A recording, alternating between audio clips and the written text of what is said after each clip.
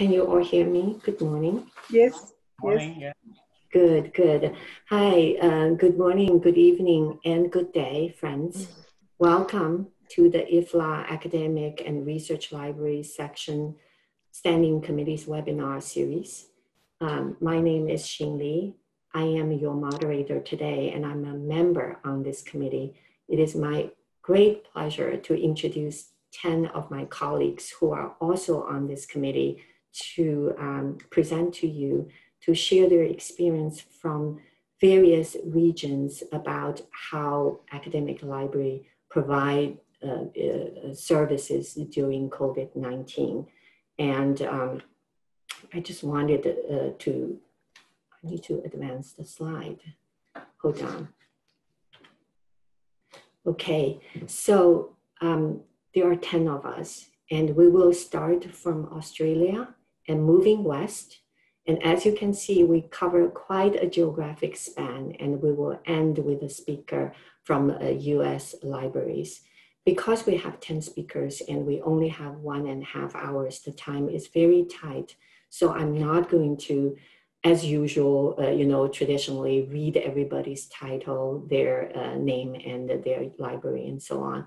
What we will do is we'll ask you to visit our committee's website, where all of the committee members, including the speakers' information, it can be found at this link below. And also, each speaker will have a title slide. On it will have their name and institution and the region. And each speaker will present about 10 minutes so that we can move on. And what we would like to do is to ask you, please hold your questions to the end so that we can make sure you get to listen to all 10 presentations. And then we will try to reserve as much time as possible because we are looking forward to learning from you as well. So some very quick housekeeping.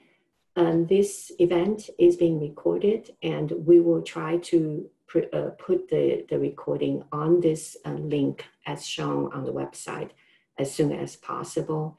And your microphones have been muted so that we can hear the speakers. But if you have questions, if you don't want to wait to the end, you can type in the chat box, and my colleague, Reggie, is monitoring the chat. And if you also have issues listening or accessing, please do type in the chat, and maybe Reggie can help you. So without further ado, I'm going to move to Goshen. And as our first speaker, Goshen is also the chair of our committee.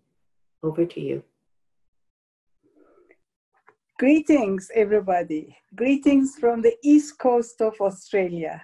Before I begin, I would like to acknowledge the traditional owners of this land, the First Nations of Australia. So welcome to IFLA Academic and Research Libraries webinar on academic library services during the COVID-19 pandemic. As the chair of IFLA Academic and Research Libraries section, I'm delighted to welcome all our speakers and all our participants. I see that sorry, Gulshan, can I just ask you, can we ask Shin to upload the slides? Yes, please, the first slide. Shin, would you upload the slide, please? Sorry, Gulshan, I apologize. Shin, you have not uploaded the presentation. Please share the screen. You are on mute. Let me try to share again. Sorry about that. I thought the slide was shared. Hold on.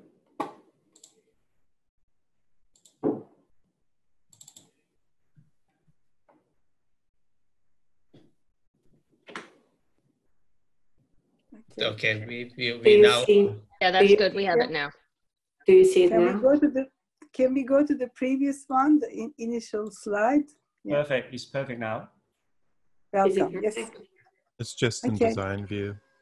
Yeah, you could move it into slideshow. Perfect. Okay, Yes. great. There we go. Is this the slide you want? Yes, Next that's the slide. beginning. Next slide. No, not yet. Gaussian, you will tell me Yeah. when to advance. Yeah. Sorry about that, audience. So I think you've already heard my very brief introduction, and I just want to say that IFLA Academic and Research Library section has members from all over the world. We are truly global, and you can see from the speakers tonight, we are all over the world, from the east to the west, and we have people from Denmark, USA, France, and so on. But I'd like to first of all acknowledge our colleagues, Reggie Raju from University of Cape Town in South Africa, and Jin Lee from Cornell University in the US for the amazing amount of work they have done to put this webinar together. And thank you to all the speakers for their presentations. I'm really looking forward to that. For those of you who want to know more about IFLA ARL, the website is at the bottom of my first slide. We have a wonderful website with lots of information. There's a blog, monthly blog, webinars, as you see. They have a social media presence. Our Facebook is very active. And I'd like to also just highlight that in a month or so, we will have another webinar, a follow-up to COVID, which is actually a web version of our hot topic session, which we were supposed to do face-to-face in August in Dublin. And due to the cancellation of the IFLA conference, we're going to do it virtually in late August or September, coordinated by Lorraine from Texas. Can I have the next slide, please? Okay, so I am chair of IFLA ARL, but I was a university librarian at Singapore Management University until recently. And I've also been a university librarian in Australia and Turkey previously.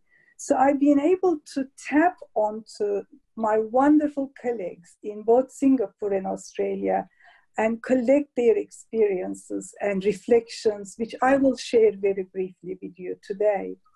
I left Singapore on the 14th of March, and we had already started dealing with the whole COVID pandemic issue since end of January. And as you know, Singapore is a very well organized country where a lot of the measures had been put in place long before many other countries in other places did.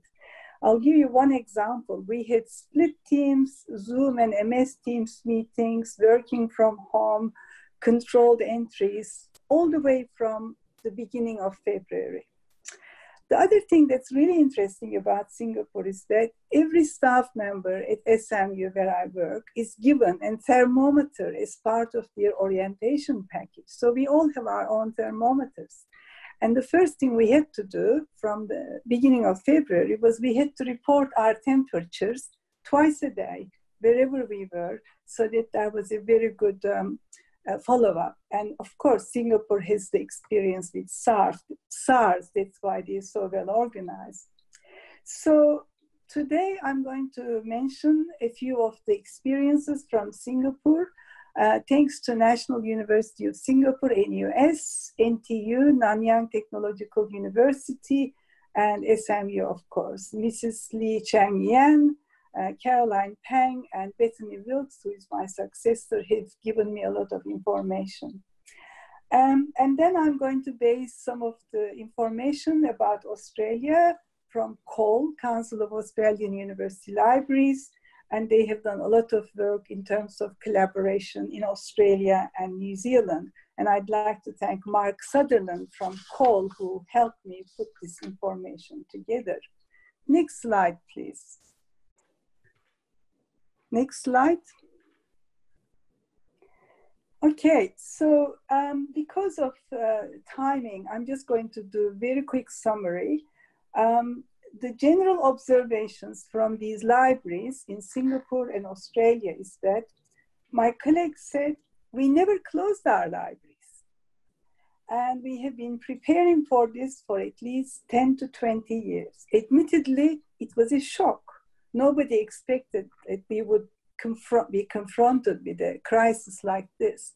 But libraries have been moving, pivoting from physical to the digital for a long, long time. And it's like even late 90s, I remember.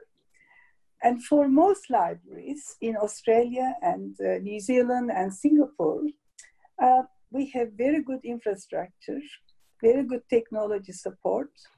And we've been using Zoom, MS Teams, WebEx, all sorts of things right from the beginning. So they pivoted from physical to digital very quickly. Admittedly, some people felt a little bit unsure initially, but I was just listening to some things from Australian libraries today. They seem to be adapting quite well.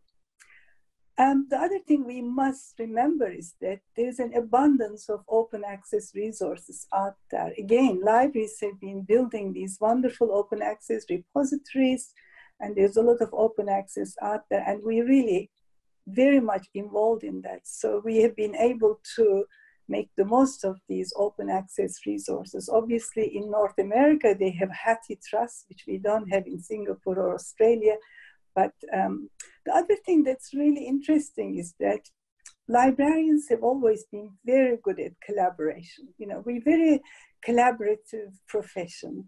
So we collaborate with each other within our libraries. We collaborate with faculty, other departments in our universities, but also other libraries, vendors, and publishers. And we've seen some wonderful examples of working with publishers to make a lot of things open access during this crisis. So this has been a very good experience in a way, in spite of the crisis and the risks and so on. Let me move on to my next slide. Next slide, please. Next slide, okay. Next one, this one, yes.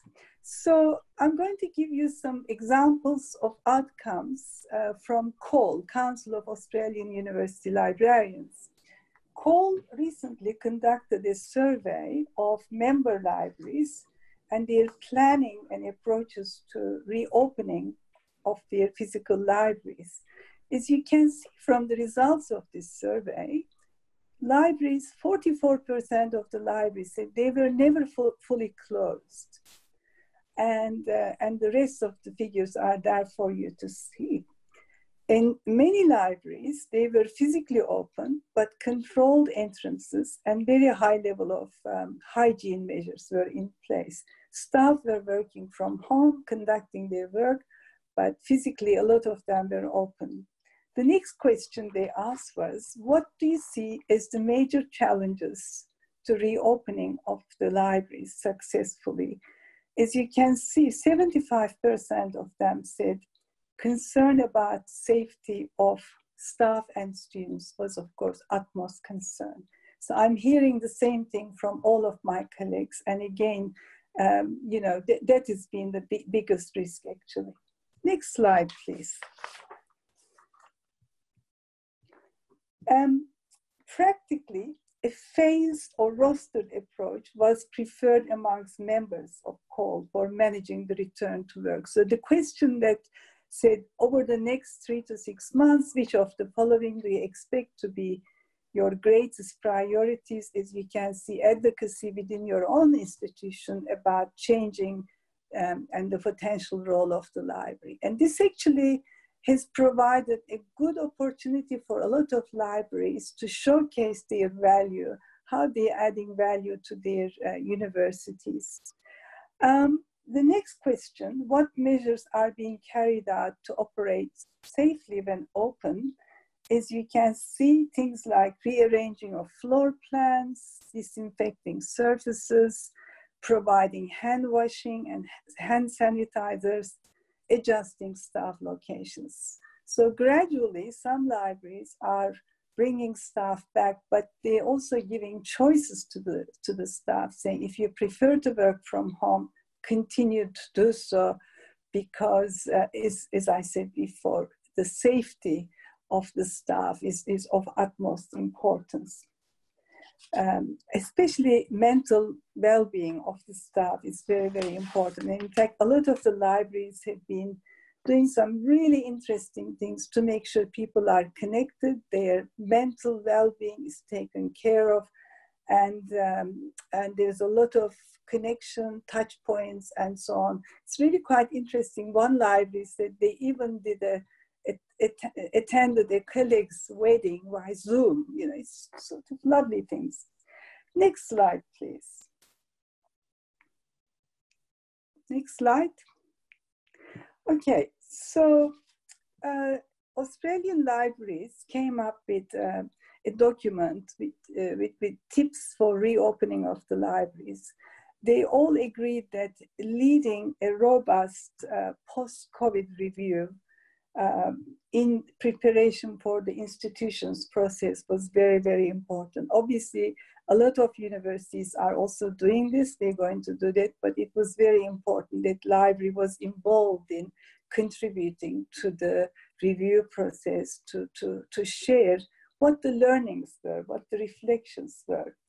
And so it's very good to see that librarians are collecting feedback, suggestions, thoughts, and reflections.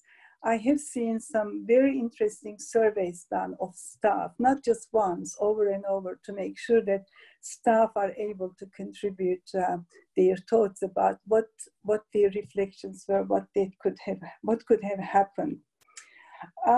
One of the things that I've heard people say was that during this crisis, hierarchy was no longer important.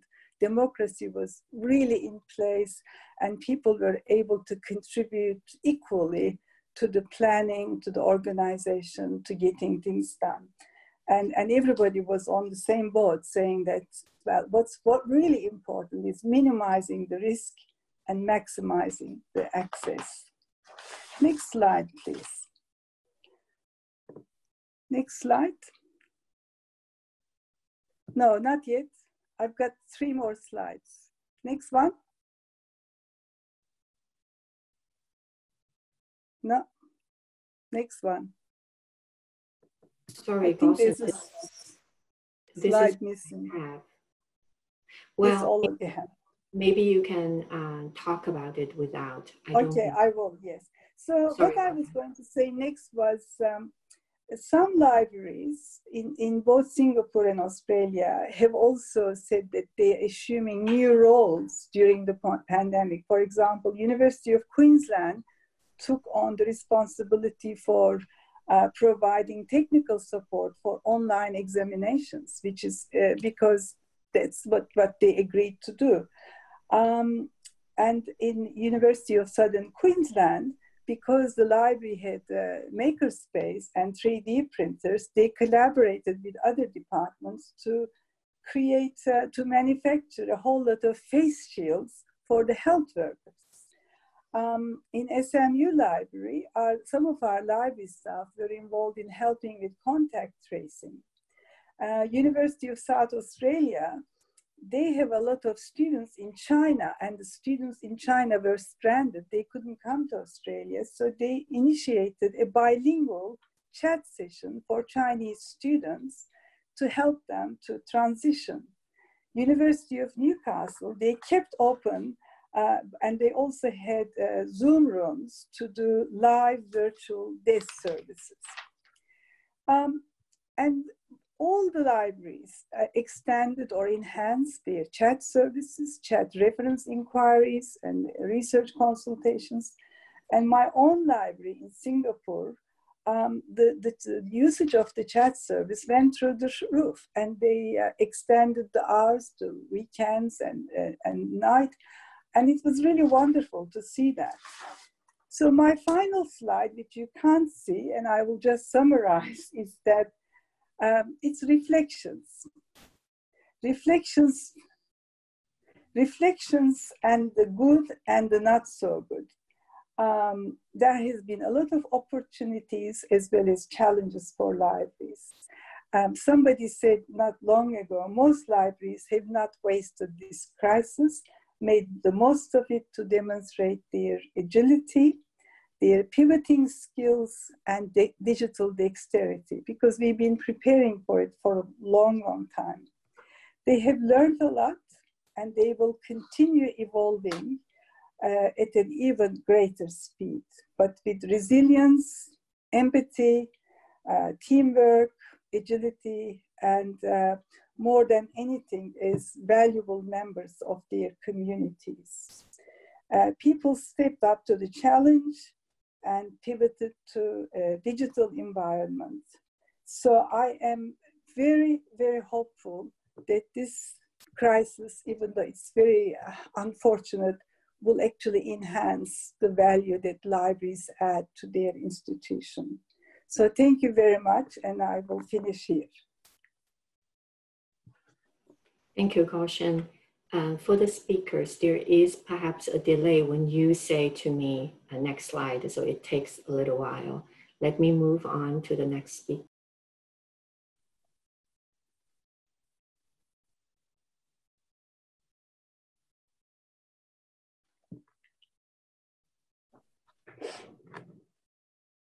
And I think you've gotten muted again. We can't hear you.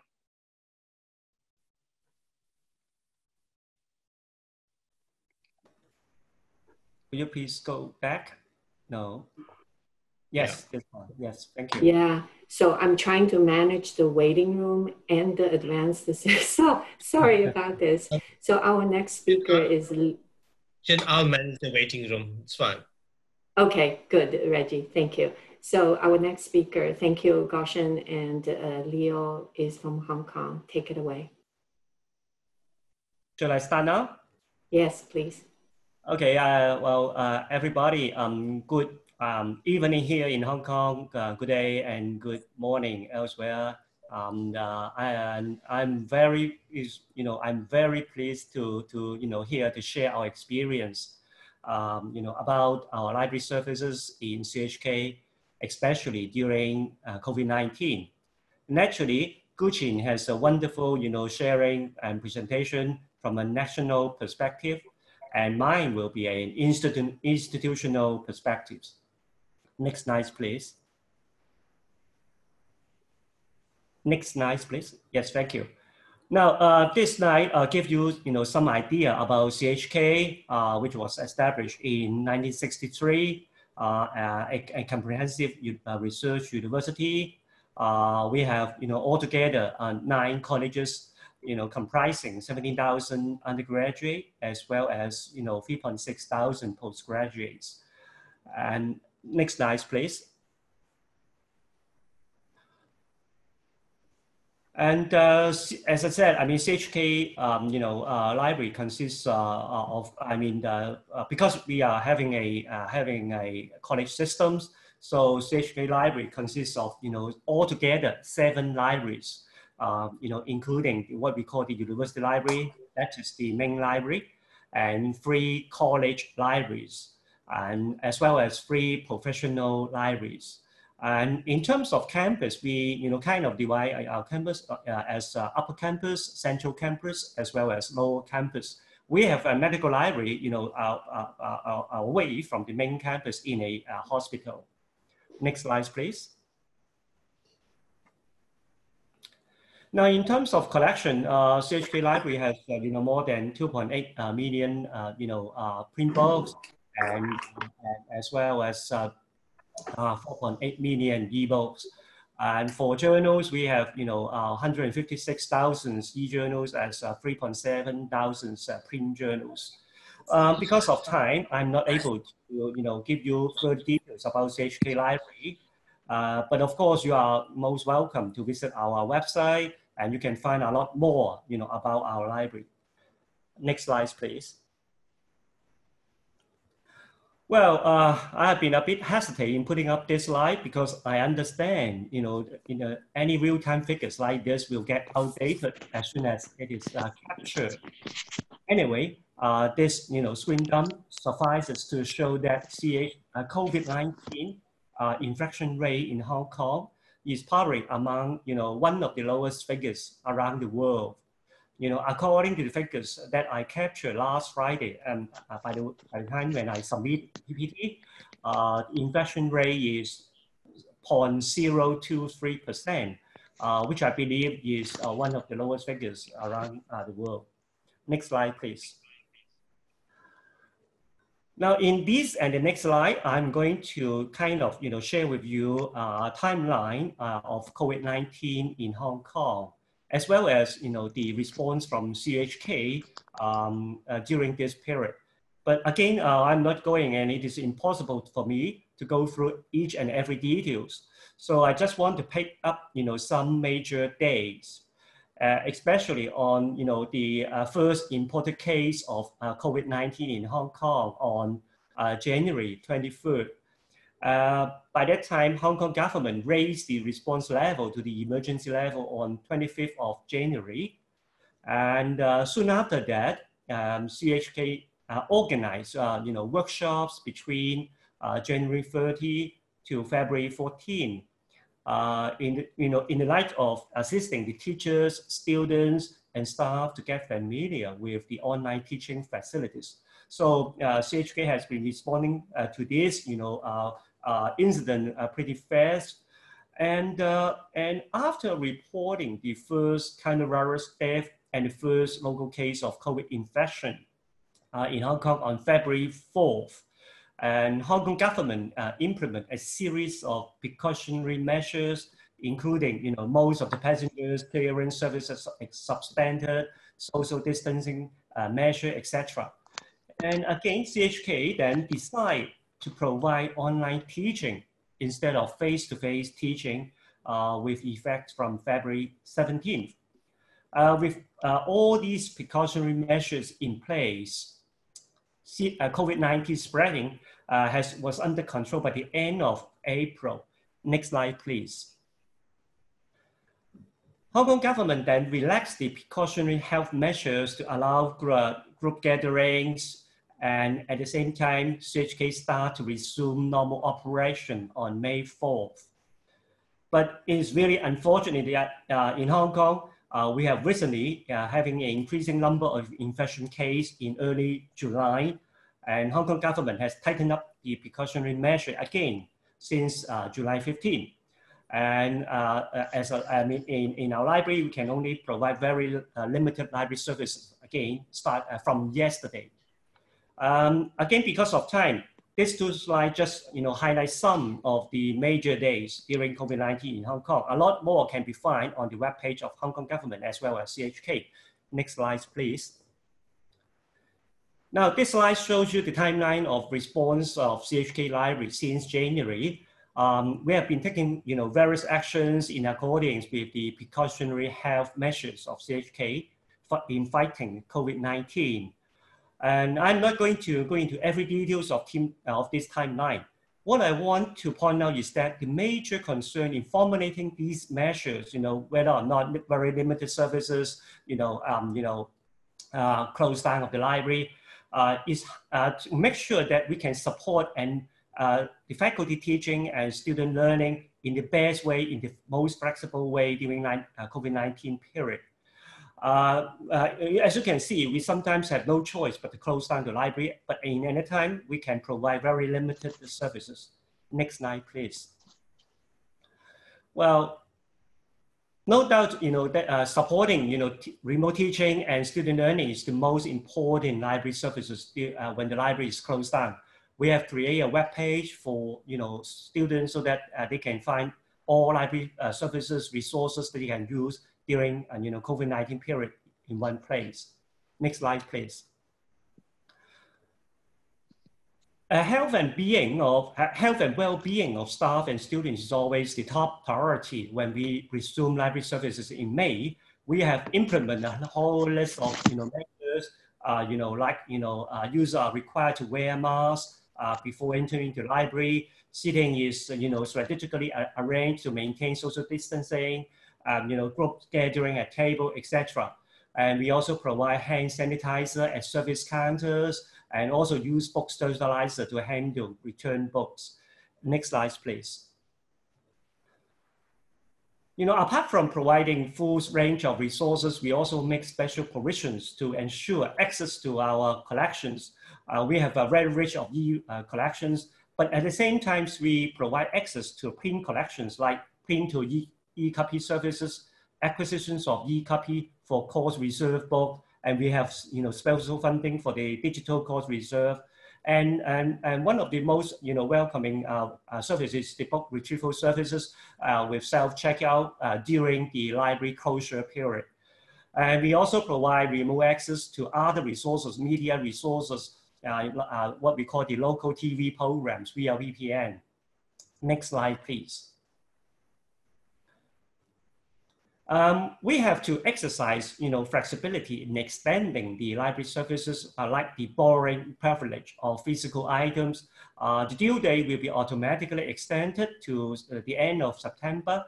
All loans of CHK items will be automatically renewed until the maximum period, and all fines incurred from January to August will be waived.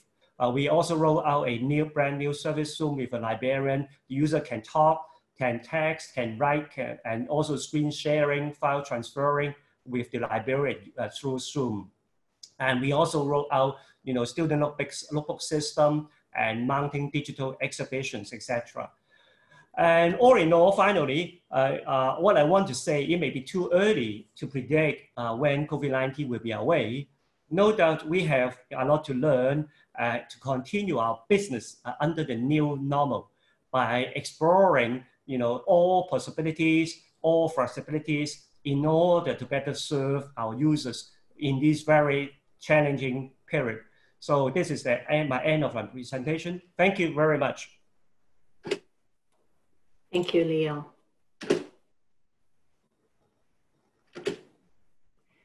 So our next speaker is from Denmark. Unfortunately, Bertel cannot attend today's presentation due to a scheduling conflict, but he sent a pre-recorded presentation, which he has given very recently at Libra 2020. I am going to play this recording. It's about 10 minutes.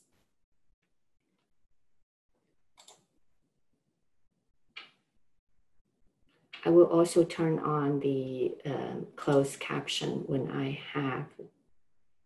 Can you all hear?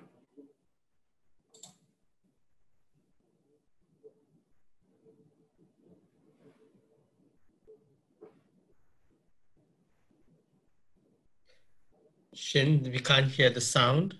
I cannot hear. No, No, we can't hear. We cannot hear yet. Okay, Sean. Just make sure, double check that you checked to share computer audio.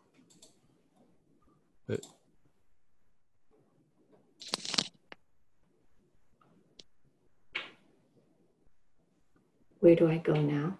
So you can start a new share and then make sure that that box is checked.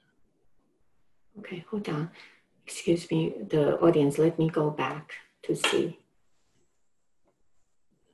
I should exit the share screen. Is that what I do? Yeah, you can do it that way. Exit it, start it over.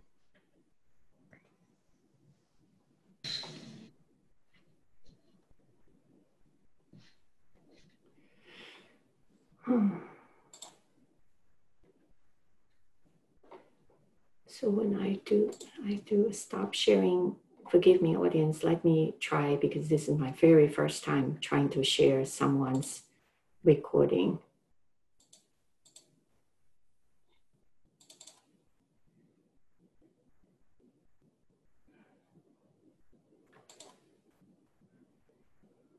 Do you see the screen, Sean? Yeah, so just hit F5, or actually Shift F5. I do Shift F5. And this is what I see, which is the same as yesterday.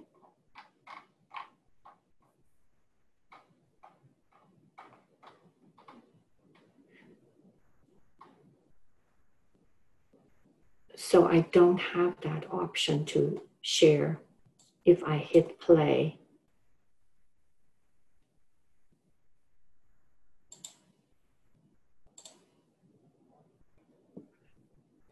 Can you hear now? No. No. Looks like it should work though. You have the audio option there. Yeah. We have been having You still cannot hear? No. Is there any?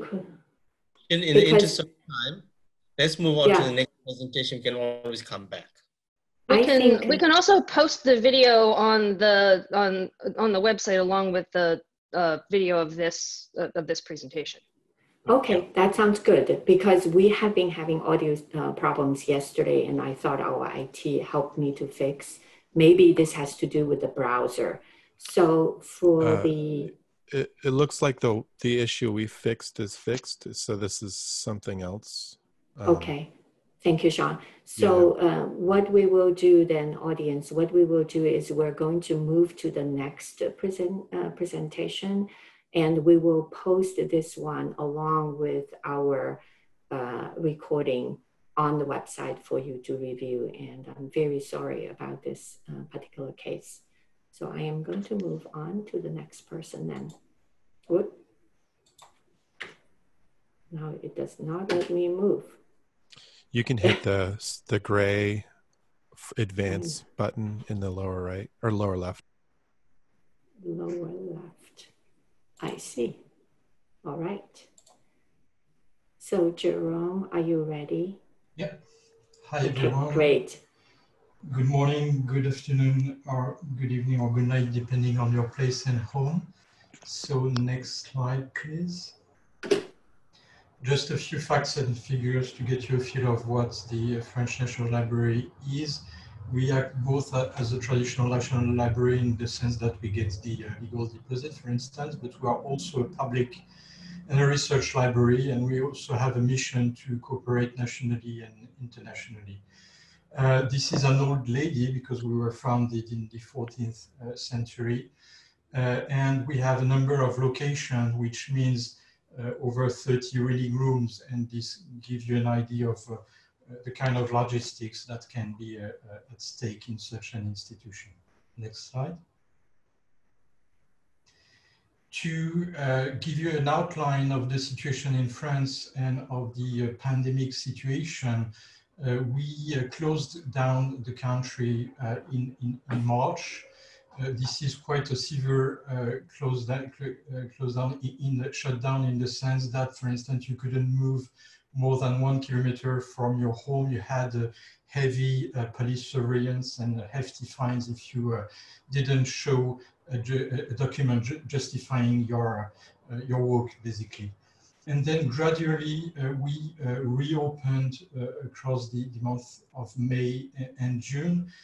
Gradually, because depending on the regions, you were in a red, so-called red or green region with different rules. But in beginning of July, we were able at the institution to reopen at least partially. First, the research library, and of course, a couple of services could not be accessible. And mid-July, we are able to fully open except some services like events. The toll in France is something like 30,000 deaths, which is big by European standards. And the situation is a bit paradoxical now because whereas we open at large and actually this very day we will restore full capacity in our reading rooms, there is a new surge in cases with COVID-19, and so a lot of uncertainty. Next slide. So during the full shutdown of our services, obviously some services were still available, and I just wanted to remind that. This is the cooperation and national angle of the institution, if you will. So of course the website, the online catalogs, the digital library, for instance, which is called Gallica here, and also some more specialized services. I would just mention, for instance, Retro News, which is a kind of dedicated digital library of journals for press professionals, for instances. Next slide. Still, we felt the need to try and provide some more services. even though the services I just mentioned were working and were quite successful. And essentially, we went through a couple of ideas. Number one, like a number, I guess, of academic libraries, we tried to negotiate with the publishers some enhanced services, which meant for us either to get the resources accessible remotely when they were accessible only on sites, to get them free when they were paid for use. And also internally, we made the policy of the library more flexible so that, for instance, the general public could get the same access as the academics within the library. We had also this tradition of having face-to-face meeting for researchers, and we put that online. A big novelty in this institution was to provide some e-copies of works that we hold, which is very untypical for a national library. And then we did some content edition in the forms, for instance, of video conferences on our collections that we call BNF in Your Living Room. And we added a lot of additional content on our website and social media tools. Next slide. So I would like now just to focus a little bit more on the issues and questions we went through, either number one at the global institution level, or number two in my own department, which deals with music heritage collections. First of all, at the BNF level, given the time we had, and despite the big resources we have, we used existing channels and infrastructure to get new services. For instance, there is an app which is called Affluence, which is used to check what the traffic is in the meeting room. And this is the one we used to organize the online appointments with the researchers. Another example, there is an Ask Librarian service, which is called Simbad, which is an acronym. And we used that kind of channel to send the copies to the people that requested it. Social media, emails with the CRM were used to get these services known. Obviously, we met some commercial issues or legal issues. Commercial, the offer that we painfully negotiated with the publishers may not last long. So this is something we will have to work again in the future. And of course, we were not able to digitize on demand all the documents. For instance, the unpublished archives are not eligible to the e-copies system we put in place. Like any other library institution, we met a number of organizational issues internally. This type of adaptation needs a lot of training. And for instance, we ran something like 30 internal webinars accessible to all the personnel to get people ready. We learned some lessons because some services were pretty welcomed and some other not. And we don't know what the situation will be in the near future. Next slide. We declined or we adapted this type of approach to my own department, for instance, creating some methodological tools for researchers, or doing some videos on our heritage collections. You have here an example on a Haydn symphony. We also discovered that this was a good opportunity to try and work across various teams to enrich the catalog while you were working from home. And so the lessons are that there is finally a lot to do when you're not at the office, that there are services that we thought would be quite requested, and that it was not the case, for instance, the copies. And we discovered that we are reopening, that the readers are more than happy to be back. Next, and I think last slide, a couple of lessons. we don't know where we are heading for, clearly. We are still negotiating with our providers. There are some trends that we discovered when the services came through a peak of usage, but we don't know if this will be sustainable. And as now the reading rooms are almost full again, we discover that for heritage collections and for research libraries such as we are, the balance between physical and digital, between on place and from home, is still something that entails a lot of mystery for us. Thanks, and the last slide is a couple of resources that you could use if you wish.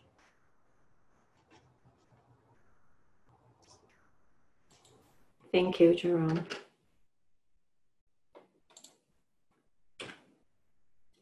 So we're moving on to Ursula from Germany. Yes, hello everybody. My name is Ursula Arning from ZBMed, Information Center for Life Sciences, and I'm the head of the Open Science Department. It means research data, long-term preservation, and open access. The next slide, please. We're the German National Library of Medicine, Healthcare, Nutritional, Environmental, and Agricultural Sciences. And we are the service center for research in the life sciences. It means advisory services, public education services, research support, and application-oriented research. And we have the publication portal Publiso and the discovery service Livivo. The next one, please. In this short presentation, I will give you an overview how we act and react to the restrictions we had to face because of COVID-19. The next one. COVID-19 was and still is a challenge for our researchers and the whole library staff. So here you have our researchers, and obviously our library staff was very important in this time. The next one, please. As the needs for accessing our holdings have not ceased with COVID-19, we did not fall in state of shock. The next one. The library's lockdown was on the 16th of March, but from the first day on, we made great efforts to accomplish our role as the biggest supplier of information and document deliverer in the life sciences. And guess what? The order volume increased. Because of the circumstances, we allowed our on-site users to place interlibrary loans for articles we have in stock. The articles were sent in PDF format. Our document delivery service via Subito was highly asked nationally and internationally. Then, yeah. We reopened the loan department of the library on the 4th of May, thinking, may the 4th be with us, fulfilling all required hygiene standards. Many of our colleagues used the time working in home office to improve the data quality of two well-known German journal reference systems. The next one, please. And we have created a COVID-19 hub to support researchers and interested individuals by providing tools and data sets related to the coronavirus disease outbreak. The next one, please. Furthermore, ZBMed lists freely available scientific papers. One more touch, please. As well as other reliable internet sources about the coronavirus, SARS-CoV-2, and the disease COVID-19 in a systematic way. From our discovery service, Livivo, no, one back, please. Yeah, perfect. From our discovery service, Livivo, we extracted COVID-19 literature in a separate collection. Researchers can publish the data on SARS-CoV-2, COVID-19 on our platforms, for example, German Medical Science or our repository, to support further research. Feel free to have a look on our website. With this link, you are provided there. The next one, please. Well, this is an example of our collection, and you can search by type. You have the databases, data collections, or preprints, statistics and maps, training materials, or you can search by themes like medicine, life sciences, public health, social life, like legal acts, politics, or social impact. The next one, please. And very new is our preprint viewer. The ZBMed preprint viewer, it's named Preview, includes all COVID-19 related preprints from medRxiv and bioRxiv, from chemarxiv, from arXiv, and from preprints.org, and it's uploaded on a daily basis. It is developed by the Task Force COVID-19, and this is a member of NFCI for Health, the National Data Research Infrastructure of Germany. The next one, please. And we are very proud of ZBMed's COVID-19 hub that it's mentioned in databases and websites all over the world. So you have it in the University of Arizona, the University of Turku, and the next slide, please. And also on the University of Vienna and other institutions. The next one, please. Well, and this, the Robert Koch Institute is the one which provides Germany with the latest information about the infection rate. So all the evenings we follow the new data and hope that there will not be more increasing and more infections. The next one, please. To summarize, we have learned some lessons which we wanted to share with you. Thanks to the dedication of the document delivery staff, we have been able to maintain the document delivery service and overcome the limitations that other libraries had due to the lockdown. The exception of direct delivery to the customers of interlibrary loan articles were very good and very appreciated. This was possible by liberating legal rules by the VG Wort, the Copyright Collecting Society of Germany.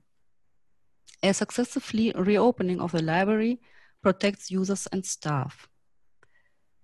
So it was a very good experience that the whole staff worked hand in hand across the boundaries of the program departments and the cross-sectional areas. Together we feel we are absolutely crisis-proof and we can achieve more than we think. The next one, please. So what actions were especially important for coordinating services during the outbreak? We could keep our document delivery service thanks to the commitment and the on-site presence of staff members of this department. We assess the situation in regular meetings and they allow us prudent crisis management. Using online tools, we were able to reach even more people than we would have reached by conventional means. For example, the conference Future of Scientific Libraries was planned as a conference on-site. With almost 300 participants, we reached more participants than we would have reached offline. So, thank you very much for your attention, and I'm waiting after that for your questions. Thank you, Ursula. So next, we are moving to India. Ramesh, are you ready? Yes. Thank you, Jin, Raggy, for wonderful opportunity to share my experiences and views on this very important topic.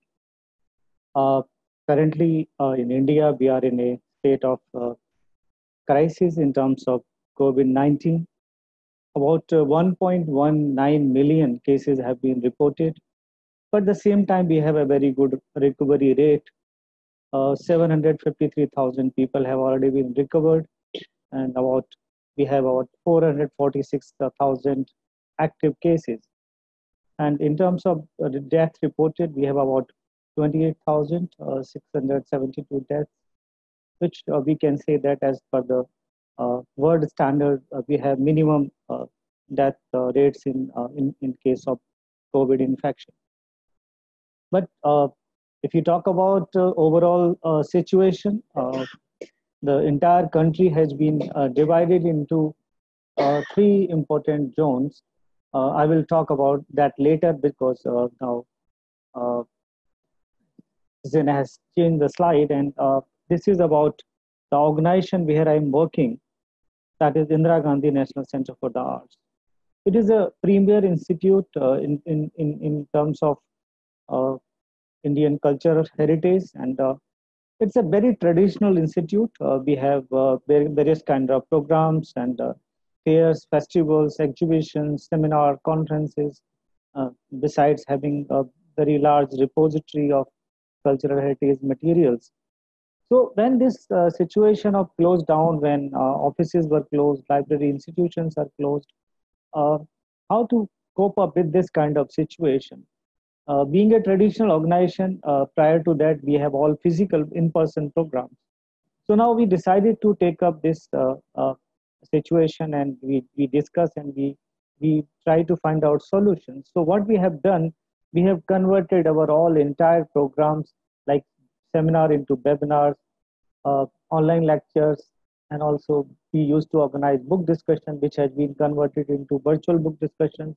We used to organize number of exhibitions. Now we have converted those exhibitions in form of virtual exhibitions. And almost all the events which used to organize in person, we have converted into online mode. So that's something very, very interesting outcome of these events. The screen has been disappeared. Can you reshare it?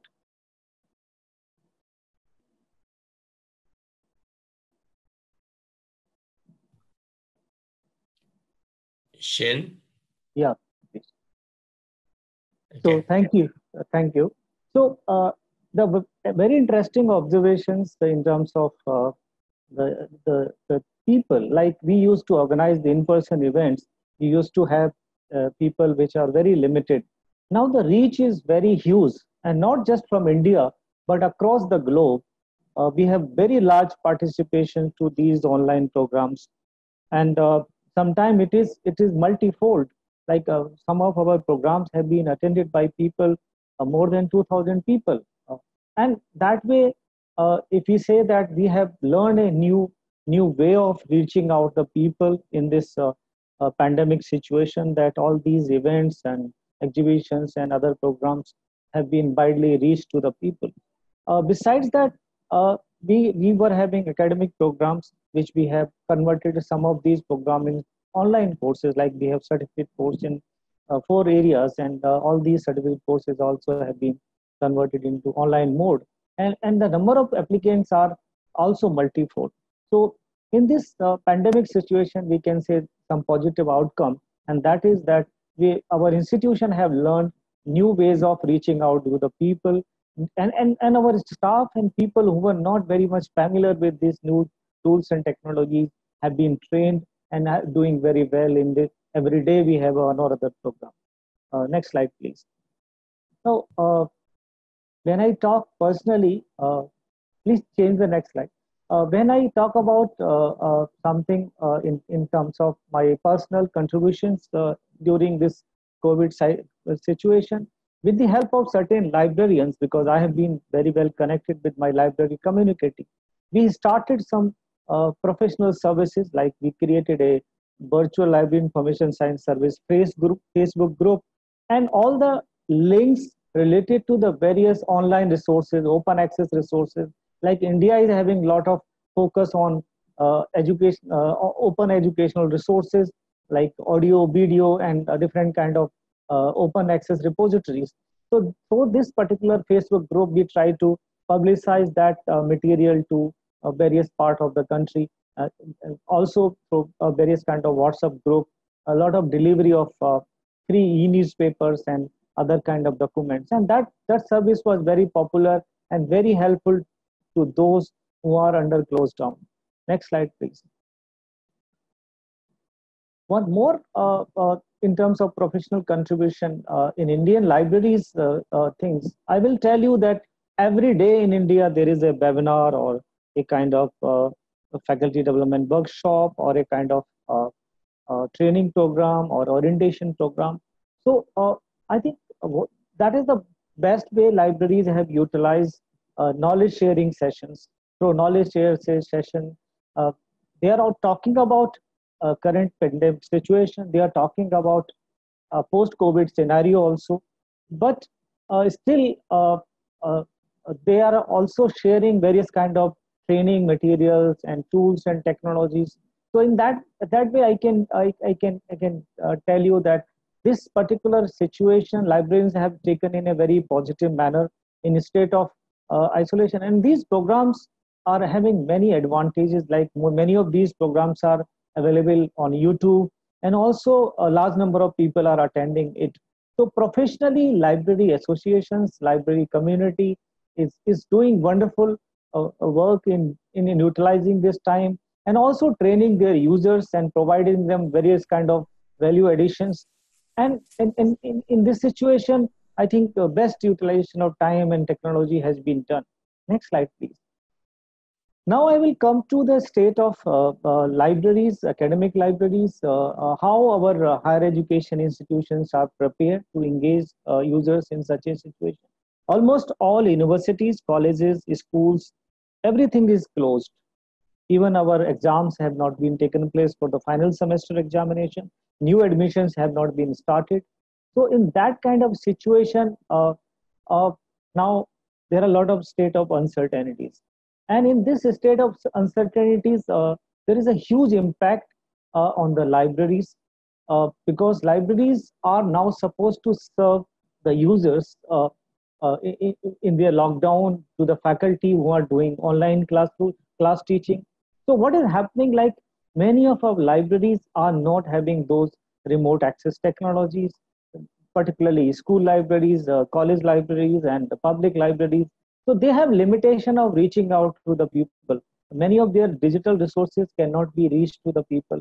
So that impact is quite huge in terms of reaching out and serving the people. So this library closure is badly affecting libraries which are not well prepared in terms of various kind of facilities, in terms of discovery or remote access. And many of the libraries, because of internet bandwidth connectivity and also limitation of various kind of things, are not able to work remotely, and many of them are still depend upon opening of the libraries. Definitely in this new normal, libraries are preparing themselves how to deal with post-COVID scenario, which is not looking very soon currently with the kind of cases reported in India. They are preparing how to reopen the libraries. Various kind of guidelines and standard operating procedures are being prepared. And apart from that, there is a lot of discussion taken place that in post-COVID scenario, how to enhance the digital access for the libraries, how to create more institutional repository, how to have more digital library network in terms of more services, and how to enhance the open access to the resources. There are a lot of discussions are taking place in enhancing the digital access. So currently, I have three important things to say that yes, we are under closed down. Everybody is trying to learn new ways of dealing with this kind of situation, this pandemic crisis. People are learning technology. People are creating new avenues, new ways of dealing with the situation. Definitely, it is a kind of very scary situation or some kind of depressing environment for a long, because closed down is almost more than 3 months.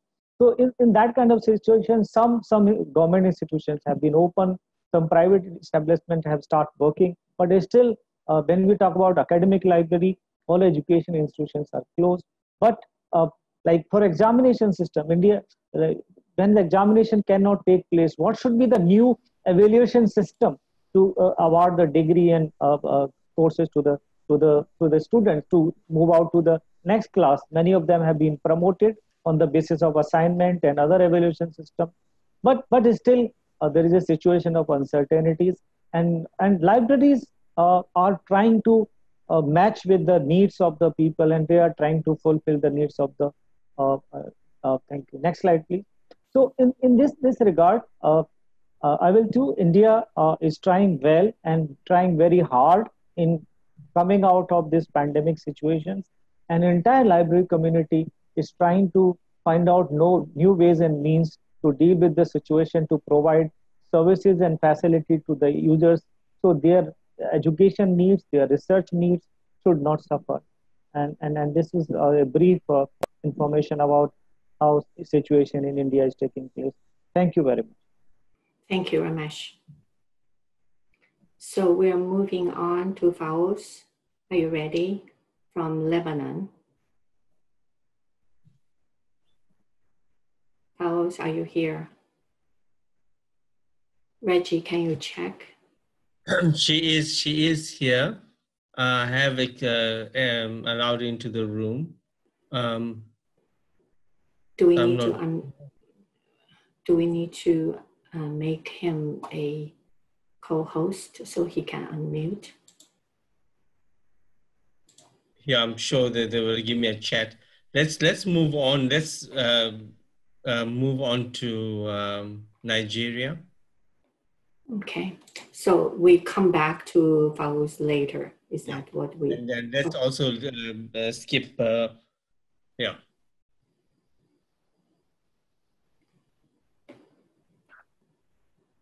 So is Saif here? Saif is not here, so let's move on. Okay.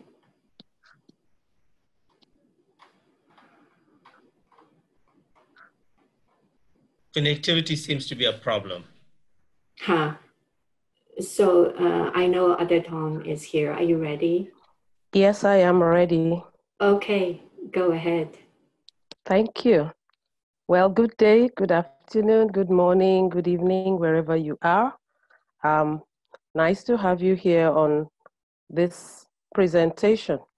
As said, I'm Adeton Oyelude. I work in the Kenneth Dike Library, University of Ibadan in Nigeria. I am the head of the cataloging section of my library. Next slide, please. Yes, I'll be speaking on the COVID-19 pandemic experience in Nigeria from the perspective of my library and then the broader Nigerian situation. My library, Kenneth Dike Library, was established in 1948. So it is 72 years old this year, the oldest library in the country. It consists of one main library. You can see the building, that's the frontage of the building right there in front. And we have 13 departmental libraries spread across campus and a medical library, which is far away from the campus, like 5 kilometers away, where the University College Hospital is, UCH. That is the medical library serves the patrons of the medical school there. Now, with the pandemic coming up and increasing in March of this year, the lockdown had to be enforced. In actual fact, for me as a person, I went for a training program in Cape Town and I came back to Nigeria the weekend of the first week in March, which was about the 3rd. And by the end of that week, the country was locked down. Nobody could come in or out. And so I just escaped having to be in Cape Town right now.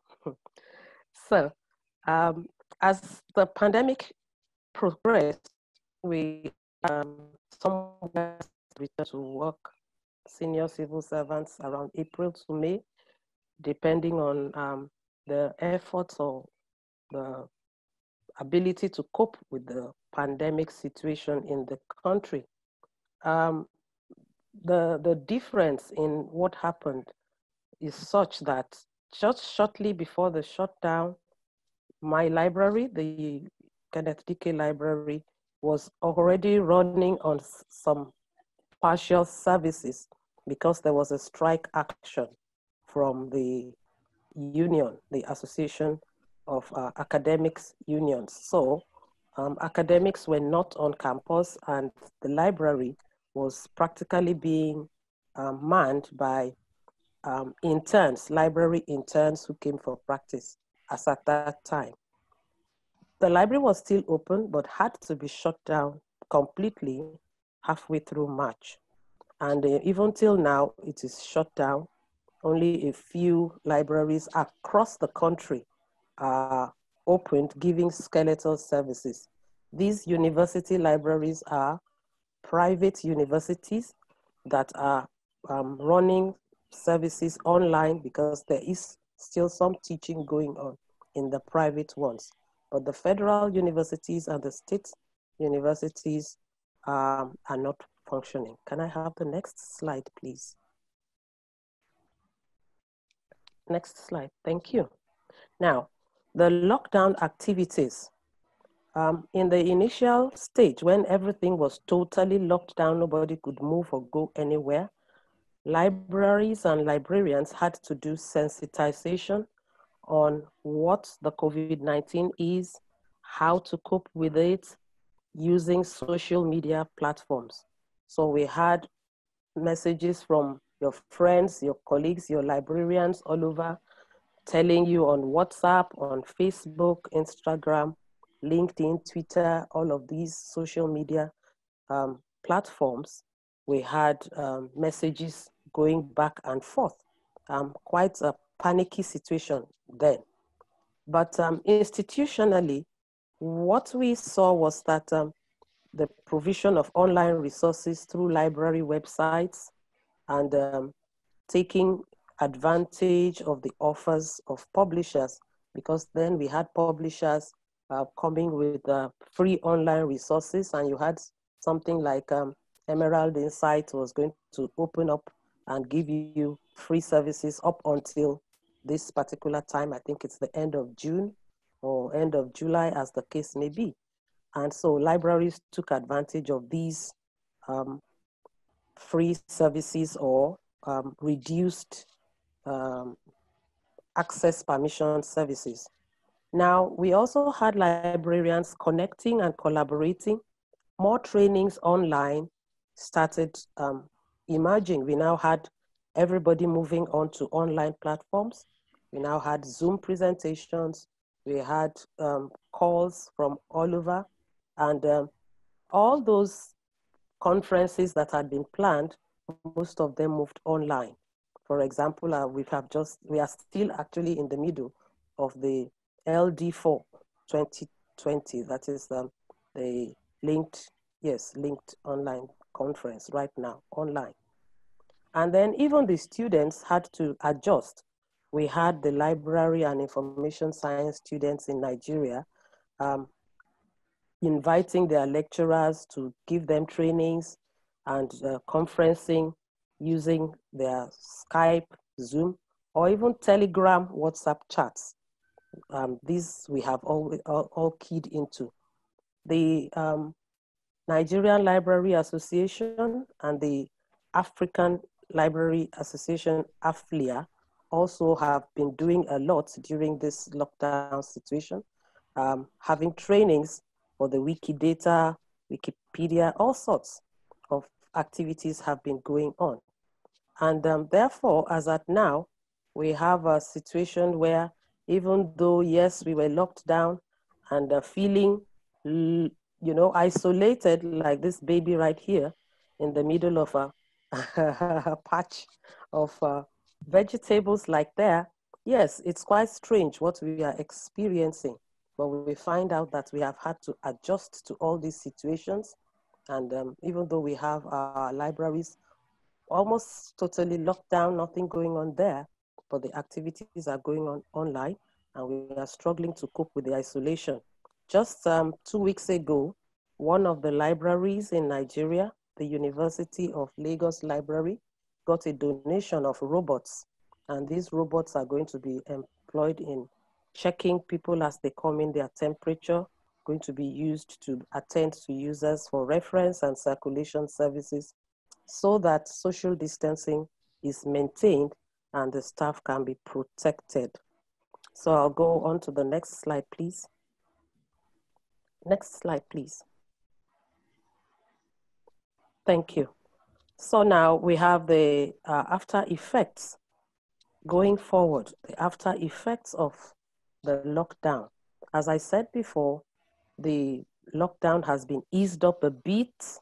We have a little bit of an ease down, even though the curfew, we still have curfew from between 10 p.m. daily to 4 a.m. in the morning.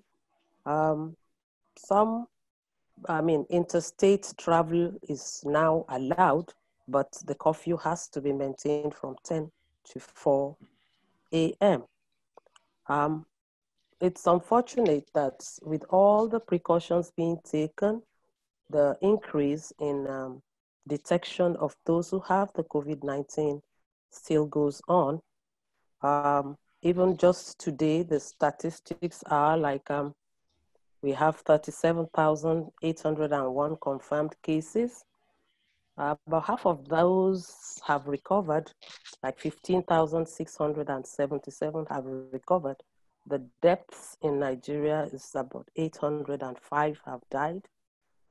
New cases are coming up, but we are trying to ensure that we keep these down by making sure that all the protocols are observed.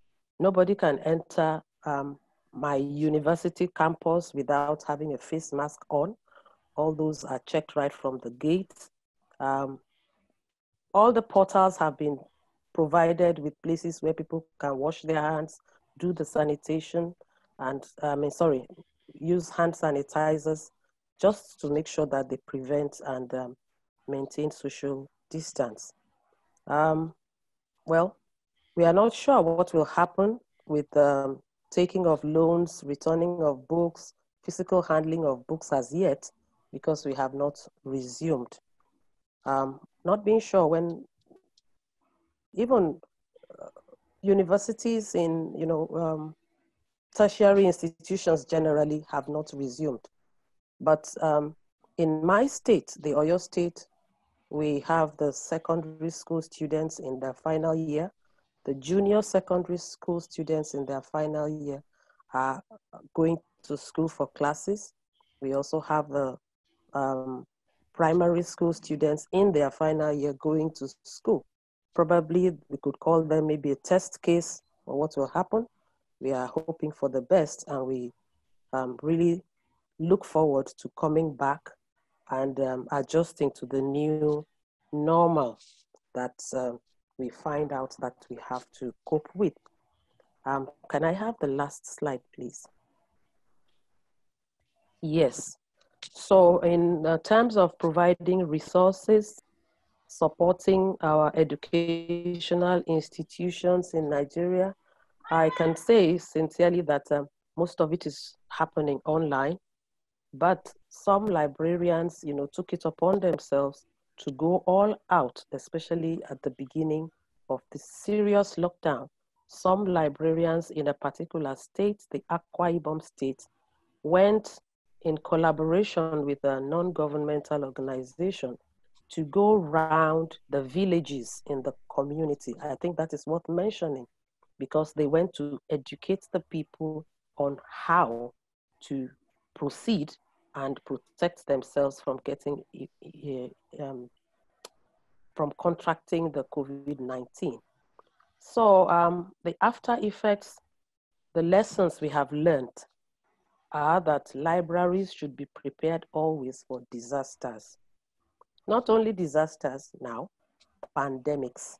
Yes, we have learned that we are not well equipped to cope with pandemic situations, and therefore we have to broaden our skill sets. Academic librarians particularly need to be extra multi-skilled to perform well and function in all situations, because as it is, all of us will now have to learn how to make use of thermometers and do lots of checkings that we normally would not do in the course of our duties in the old normal. Librarianship is actually being redefined by the COVID-19 pandemic. And just like a colleague of mine had said in her presentation last week, the question we should ask ourselves, are you a librarian when your library is locked down? Are you actually a librarian when your library is locked down? In other words, are your services, are they bound to the four walls of the building? Are they bound to the services you are used to? And even though it's seemingly like we have coming at a snail's speed in Nigeria towards moving ahead, I think we are all poised for coming out very strong like a white rose. Thank you. Thank you very much. We don't have even 10 minutes left. So Mimi, I will, last but not least, I will move to you. Okay, very good. I will, and I only have a few slides, so I will go quickly. You know, we've talked about some of these presentations being at a high level and at a national level. Mine is definitely organizationally oriented, but what I have tried to do here is pull out some lessons that I think are universally applicable, and really some of the high level learnings that we've taken out of the program so far. So yeah, if you can move to the first slide, that'd be great. This was a slide I actually put together for a different presentation, but is just sort of showing the speed with which we went through the closure process. We went from, you know, late February, sort of seeing some challenges with COVID, to March 15th, we were closing our library buildings. So there was, on the one hand, a really rapid closure process that we had to respond to. On the other hand, you know, we've talked about the fact that many of the libraries are never really closed. Certainly our library was never truly closed, because we very quickly moved a lot of our, we've always had a lot of virtual services, or for many years have had a lot of virtual services, and have been slowly increasing the services that we provide remotely anyway. So this, although this very quick change, and you know, there was a lot of discussion that had to happen in the course of these couple of weeks where we shut down our physical libraries. It was never a closure. The libraries were certainly never fully closed. And Aditun, I was interested to hear that discussion that you were having with your group about, you know, whether you're a librarian when your libraries are physically closed. Certainly my answer would be yes, you absolutely are. And, you know, we were seeing more and more examples of libraries being virtual. The library is so much of the libraries goes on beyond the walls of the building. So if you could have the next slide. I've just kind of pulled out key actions and key responses in two areas. The building shutdown itself, and where we had some of the lessons coming out of that quick response. And then my next slide is some of the bigger picture key actions around adjusting to the new normals. Back at the beginning of this call, Gulsen talked about the work dividing the staff into teams so you could minimize exposure. We did that quickly during the shutdown as well, and it has been helpful as an organizing principle. So so we had staff starting to work remotely. We implemented a 2 weeks on, 2 weeks, split our teams in half, split our library staff in half, and implemented a 2 weeks on, 2 weeks off rotation. There were always challenges with that, but it was a great way to ensure that we had backup staff, and we weren't having too much exposure for folks. In the end, we didn't really have a problem with outages, but we still feel that that's important and is something we're going to continue doing going forward. That also meant that we started early on cross-training, and cross-training is something that is continuing as we move into thinking about long-term. We need our staff to be very flexible and be able to step in and cover for one another in various places and in various roles. So we need to build in that flexibility. The equipment piece was the most interesting piece. When in the rapid shutdown, we were surprised how quickly we were able to move to having folks work remotely. So one of our big discoveries was that these days desktop computers are small enough that people could just take them home. We sent, especially even when we were looking at having people work 2 weeks on, 2 weeks off, we could tell people, you know, we know you're going to be home for 2 weeks, just take that desktop computer with you. So one of the challenges we've had in the past is thinking about how we convert everyone to laptops and how we manage systems, you know, and what kind of investment we have to make in computer equipment. That actually, it was surprising how quickly we were able to resolve the issue of computer equipment and ensuring people had the capacity to work from home. We did have to work to make sure staff had connectivity when they were working remotely. We are fortunate to be in Silicon Valley, and it wasn't a problem for most of our staff, but we definitely had some issues there. So we had to invest in connectivity. We had to invest in ensuring that people had the kinds of ergonomic support that they needed to work from home. You know, one of the continuing issues and concerns, particularly tied to the pandemic, is what it means for suddenly everybody to be working from home. You know, my husband is wandering around our apartment right now and getting ready to be at work himself. And so we've had challenges navigating how we suddenly have 2 of us working from home in the same space. That has gone on with many of our staff. The challenge of many schools being closed and schools being providing remote teaching where they are open has been a challenge for a lot of our staff, and one that we are going to be dealing with at least in the near term. In California, very few schools are going to be opening physically in the fall. So we've had to develop systems to manage where our staff need the flexibility to be supportive of their children, and so that has been an interesting challenge. So it's certainly been something where we need to invest.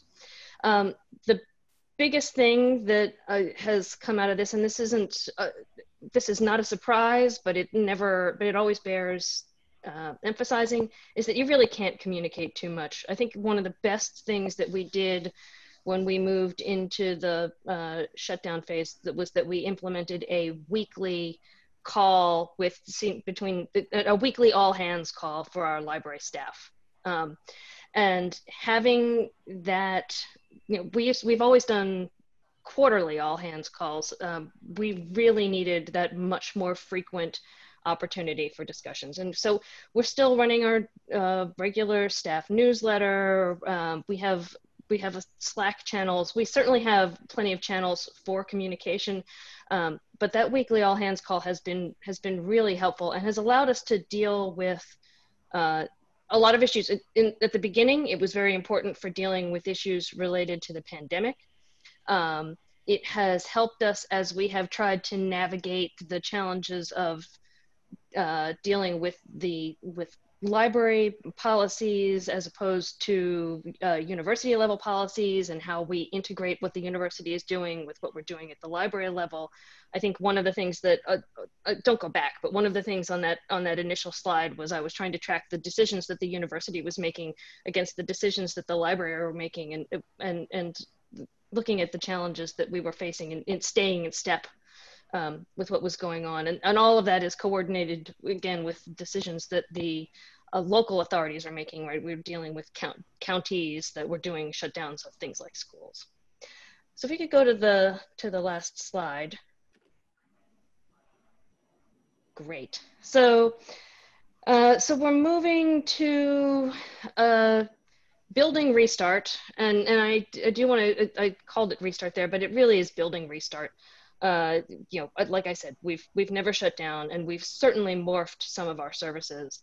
And as we're thinking about the new normal, that is that morphing of services that we're talking about.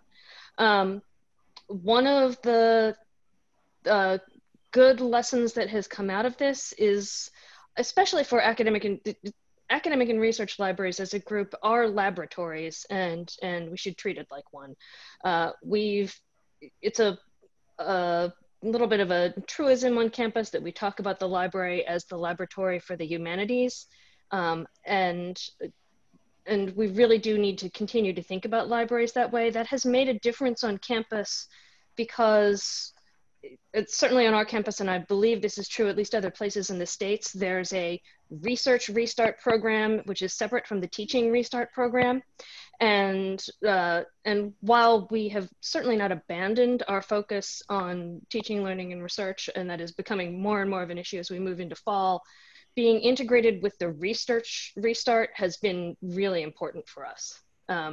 We have, because we are considered a lab, and because labs have begun reopening in a very limited way, so the library has begun reopening in a very limited way. So what we are doing on campus is access to the library by appointment, and we've developed really pretty quickly a system where we can make appointments. We've limited entry to the library. We've got a process by which we're integrating with the campus system for tracking health. The campus has a tool that they're calling Health Check that anybody who is coming to campus is supposed to be completing, and we can check to make sure that people have completed their health check work.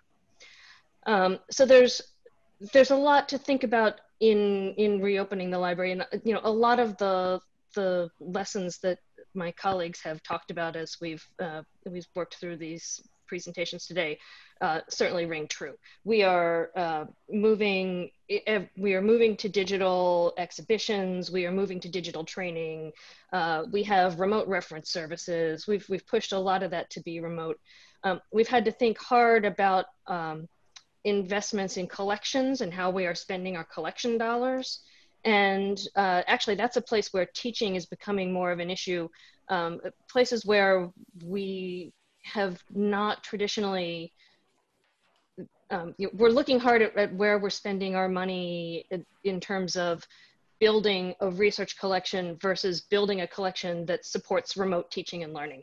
And we've had to make some investments in new kinds of databases and kinds of data services, and in some cases invest in digital versions of collections that we already hold in print, so that we can support people working remotely. That's where you get down to the question of general counsel being your friend. We have worked to expand digitization. This has required us to do risk assessment and really look hard at how we are interpreting some of the US copyright laws and understanding what we need to do and where our risk profile is. One of the things that we have been engaged with and involved with is moving to controlled digital lending, which is, or a version of controlled digital lending. The controlled digital lending concept is, has a couple of different definitions depending on where you look at it, but it's clearly going to be important, especially Gulsen also at the very beginning mentioned HathiTrust. HathiTrust's system, which they are explicit about, is not controlled digital lending, but is a digital access system, has been invaluable as we have moved to support. We've tried to do things like course reserves and have been moving to support teaching. So mirroring that system and developing a system by which we can provide digital access for materials that we own physically is going to be critical. So what Stanford is doing is inviting only a portion of of students back to campus in the fall. It will be the freshman and sophomore classes that have the opportunity to come to campus in the fall, and the juniors and seniors will have the opportunity to come to class in the winter and spring quarters. So in any quarter, there is always going to be some percentage of our students who are working remotely. So which means for us that we really need all of our resources to be accessible remotely. And that's where we start getting into looking at some of these digital services. So where we're seeing change is that push. We know that this shift to the emphasis on digital is not going to change, and really, as we're talking about a new normal, that is something that we are going to see. At the same time, because we are open open by appointment, we know that there is continued interest in the library as a physical space in use of our buildings. We're also in the process of planning for renovations of one floor of our library, and that has continued to be an area of interest and concern for all of our users. So we know that the physical building is not going away, but this change of emphasis has been an important one. I'm just going to stop there because I know we are running out of time, and we did want time for discussion. Yeah, thank you, Mimi. So we are at a dilemma. We have still 142 attendees online, and we used up 1.5 hours our presentation time. But I do have Faouz here who is from Lebanon. So what I would suggest is, because Faouz, you have no PPT anyway, and the Lebanon perspective is important. So what I'm going to ask is, if those of you who can stay can finish listening, and how do you feel about that, Reggie? Yes, I think we should go ahead and let yeah. I think so too. Okay. Go ahead, Faouz. I will find your slide.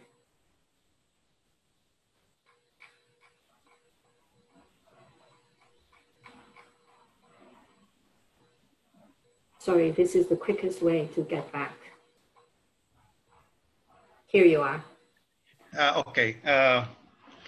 First, thank you very much, and sorry for because the electricity shut down, so I, and the generator, it took, a few seconds. That's why I lost the connection. What I'm going to talk about today, really about our experience in Lebanon, but just I want to also say that we shut down the country in March 18 until July 1st. So the reopening the library is just recently, and only a fortunate library that they start really reopen the library. From the previous presentation, I can say that the crisis of Corona really, or COVID-19, imposed difficult and different choices and unprecedented challenges that led to catastrophic consequences for all sectors in the world, not only the library sector and then the information services sector, and most country where there is, coronavirus, most library really closed or, shut down.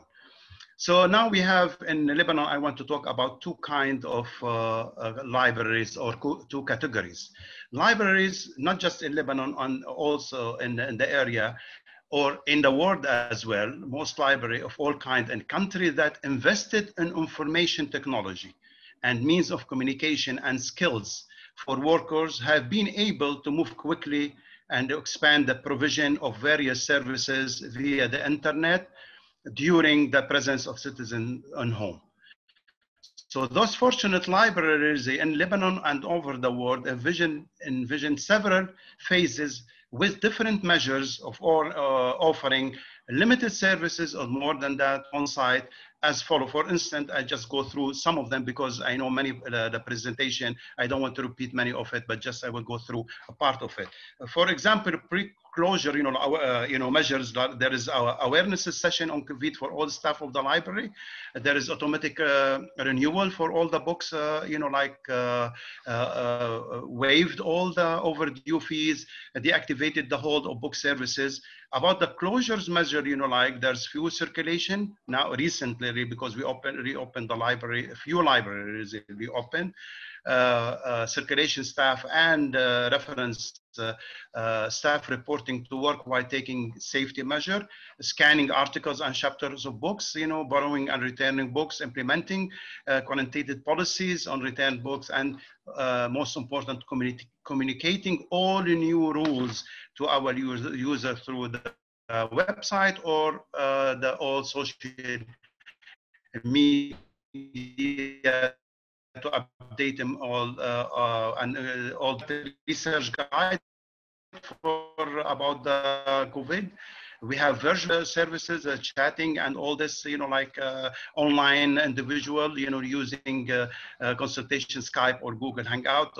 Office core diverted to cell phones, for example, interlibrary loan only for material that can, deliver it electronically. This is what. Reopening library measures, where to start. First of all, we have pandemic disaster planning committee, and then the most important, the vision, to prepare a clear vision, strategic planning, open phases, assessment plan, safety guidelines, and then the most important, communications plan. With the space, we open all public area, not like at once, closing room not attended by staff, put signs for the social distance and the circulation, and then at the reference, and then redesign the whole seat and remove furniture, like in the reading area, and computer ramp to promote physical distancing. Access to stack is very limited, only to faculty and maybe to graduate student, and sometimes no one, depends on the situation. Limiting the number of students, like using the facility, like about 50% of the user, and then they need to do a reservation, like to get a seat in the library. And then there is the limiting time as well in the library, the most 2 hours that they can use it. And then some libraries, like shut down the WhatsApp, so the student can concentrate only on the work and not to do any social, the resources, developing electronic collection, more library, like have, preparing electronic and digitization, lobbying for open access. Definitely we're going to do that, like in the future, archive digitization efforts. And then about copyright, librarians should lobby for more flexible copyright laws. This is very important. The services I mentioned before, self-services, virtual reference and online instruction were provided to many users. And then lending ebooks as well. We should pushing vendors to allow lending their collection when negotiating for new contracts. Redesign the library in more flexible manner, to do it, and continuous learning and developing to be able to assist the community learning about new technologies. This is about the fortunate library that, like they reopened recently. However, for those library and, who did not invest such in many Arab countries and including Lebanon, the impact of pandemic on the information society and library was significantly painful. And the provision of remote services and distant education becomes random one. I'm going to list, the disadvantage of that. Library and institutions are not well equipped with information technology and means of communication. That's one of the reasons that they cannot offer services online. The infrastructure is either absent or weak. Most of the teaching staff, this is, it was surprise, and staff and students are unfamiliar with the techniques and skills on how to retrieve digital information. The education and curriculum in many schools and universities is not suitable for distance learning. And the whole society anyway, the society in general, it's not really familiar with information awarenesses and modern technique to retrieve information for the internet. In rural area, we have problem and, like networking absent, very poor, like now, electrical power cut is continuous. Like now, I mean, like recently just happened to me. Most schools and universities in Lebanon do not have effective library, or libraries are absent, except for few private schools and universities that have been established by foreign missionaries, have modern library, high technology, and high skilled professionals, like the American University of Beirut, like Lebanese American University, like the French universities in Lebanon, and so on. There are many, like university built by missionaries. And Arabic online databases are rare or absent somehow. Where there's no information, if we don't have this, and important element are not available, well-established library and information institution exists in Lebanon and in the Arab world. However, they operate independently, not within an integrated information society. And this is the dangerous of it. Also, decision makers supposed to consider the requirement of the information society, starting from building an infrastructure on all parts of the country to develop capabilities and skill in all sectors, changing behavior and ensuring transparency and accountability through freedom of access of information. And IFLA worked a lot about that and monitoring accountability in society because ruined by corruption. Therefore, the corona pandemic has a major impact on providing reference services and creating new jobs. This impact was also reflected in the design of the library in the future and the development of the library collection, and most of which will be digitized. In addition, library have begun to review their strategy. And even IFLA sent us, like for the president of the association to also review the old or the what they call it, the strategy that they have it between the 2019 to the 2024 to fit this new pandemic, the corona. So a plan, a fundamental change to serve the public in the face of these challenges. Libraries have to move their services to the virtual space and explore new ways to serve the public. As a result, from this, the role of library is very important, especially public libraries, which play a major role in the country's recovery, life in general, and the formation of a good citizen. And then my final word that really I cannot judge what's going on in the MENA section, especially in the Arab world, because of, all of them, that most of the country is unstable, or they have instability in the political instability, or they have war. So that's another reason that they have this kind of problem. And thank you very much for your presentation and for listening to me. Thank you, Fawaz. So I'm going to stop sharing so you can see all of the participants and I can see you. Thank you, all the speakers, and thank you for the audience. And we still have more than 135 people here, and I see more people joining us. So what we are going to do is, for those of you who can stay, because we took longer and we have all these technology challenges, including mine. For those of you who can stay, our IT person, Sean, will open the chat so you can type your questions in the chat space. In the middle, I already saw some of them that were typed to me. And in the meanwhile, as the audience, we really would like to hear from you, either questions or the way you experience and you provide service, if you could do that in the chat room. But let me... I have a request. Actually, yeah. I have to attend a IFLA Cultural Heritage Program Advisory Committee meeting after 10 minutes. Okay. Because it was already scheduled. So if any questions, because I can be there for another 10 minutes.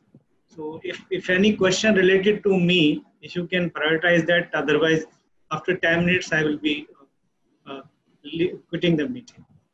Okay, Ramesh, it sounds good. So the chat is open. Actually, Reggie, if you could do with me, I will try to see who has any questions to Ramesh. We actually have a hard stop at in 10 minutes of my time, because that's when our session ends. So right now I saw, thank you to IFLA for the wonderful presentation. And I think this is our endeavor, trying to get so many people who try to present at midnight in Australia, in winter, or Mimi, early morning in California, and in Germany, in India, and so on. So I have asked. So Shin, I see there's a question about how library leaders coordinate with lower level staff in making safety decisions. And I will just respond to that to say that has been, I talked about the fact that we opened that weekly all hands Zoom call. That one of the real advantages to having that is that it has been a forum for staff across the organization to raise concerns about what we've been doing in terms of safety. it's also been an opportunity for us to communicate out. We had right before we opened our libraries by appointment, we had someone from the university's environmental health and safety team that had done a lot of the reviews, and it helped us with things like signage and setting up one-way systems and taping off. We had removed a lot of chairs. We had taped off certain areas and where we weren't allowing seating. So we were able to bring them in and let all of our staff talk with those folks and ask questions about how we were going forward. Ultimately, a lot of our decisions are driven from sort of somewhere above. We are complying with state and county requirements around opening and management. So a lot of our decisions are not necessarily being made at the local level, but having that room, that space for there to be questions and open discussions has been very important for us. Okay. Can I just come in? Yeah. As I said in my presentation, one of the findings of these surveys is that people felt there was less hierarchy in interacting with all levels of staff in the universities, both in Singapore and Australia. People were made to feel that everybody is accessible. And there was, as Mimi said, you cannot communicate enough. There's weekly all of staff meetings. In fact, some of them were doing these as social gatherings, like virtual morning teas, afternoon teas, virtual cocktail hours, and that sort of thing. So people felt that they were being more inclusive in the whole process. And I'm hearing a lot of positive vibes about that. On the question of the sanitizing, and I know in Singapore and in Australia, there's a huge amount of sanitizing and cleaning going on. In fact, it's a huge expense. And again, the university directs those decisions and the planning. Gulshan, while you're on that point, there was a question about do we sanitize every seat and every carrel immediately after use? How does sanitizing process take place? Well, in Singapore, it was done as a program. For example, certain parts of the library seats were not accessible. They were completely out of bounds, and cleaners were employed to do everything. Yes, you would never allow people to reuse the seats and the tables. You're right. So I specifically asked whether anybody has questions for Ramesh, because you need to go, and I have not seen any. There were quite lots of thank yous, but also questions about whether the recording and the slides will be made available. And we will make the recordings available. And Gulshan, did we make the presentation separately available in the past? Sorry, I didn't. We will make the presentations available, yeah. Mm-hmm. So this, because we had technical problems playing the YouTube, we will also make Berto's pre-recorded YouTube from Denmark available on our on the link that I shared in the first screen. There is the question from Melina. You want to go through that, Jen? Go ahead, Reggie, because I have also many people writing to me privately, so it varies in the sea of. Melina writes from Brazil, writes, I'm in the process of reopening my library and afraid of cross-contamination of our users. My director suggested we do a folder with advices and put in every book picked up by a user. I really don't know how and what to board in this folder. Do you have any suggestions? Maybe I could comment on that. Apart from what we do here at the French National Library, IFLA has put up a very big set of content of all the recommendations that are valid across the world in terms of how long do you keep your documents under quarantine and so on. So if you go to the landing page of the IFLA website, and we've been actually translating that in several languages, you will get a lot of information and tips on what kind of rules could apply. And also you will see that depending on the countries, there are a number of recommendations arising generally from the national library associations. Thank you. So we are 3 minutes away from the reserved Zoom room on the IFLA's website. So I'm afraid we are not going to be able to answer all of the questions. Thank you all speakers for the wonderful presentation from around the world, especially those of you who stay up at odd hours. Thank you, the audience, for sending us the questions and so on. So what I have done is I have saved the chat. So I'm going to send the saved chat to the committee members. So if there are anything that we could do in the future webinar series or in our events, we will consider how to address them. But for now, let me, on behalf of the standing committee, thank you. Can I make a comment, please, ma'am, before you close?